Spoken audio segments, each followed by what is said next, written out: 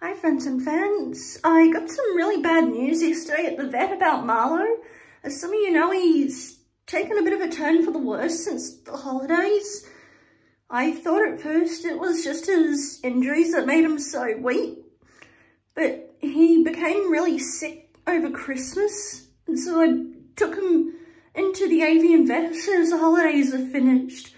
The vet took one look at him and said he had a tumour on his bum and he is dying of cancer.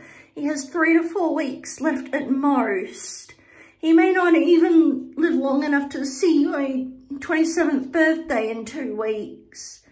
So yeah, one last video of my special little boy. Hey darling. Hello sweetheart, who's a good lad? Hello. Hey baby ear holes.